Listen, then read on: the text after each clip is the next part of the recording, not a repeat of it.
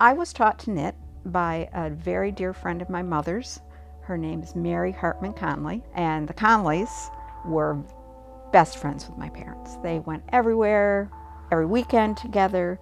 They had children the same age, and Mary's daughters were not interested in learning to knit. But Mary showed an interest in teaching me. When I was learning, Fair Isle knits were big, big, big deals. So a lot of color work, a lot of cables, a lot of Irish knits, as you might imagine, because she was very Irish.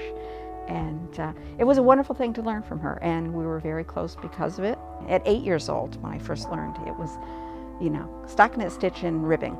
So I made mittens. That was my first project. But then, as we went on, then I would see the Irish knits that she did. And so it was teaching me how to do cables and bobbles and all kinds of intricate designs. Learning at Mary's knee was a wonderful thing. She was a wonderful woman.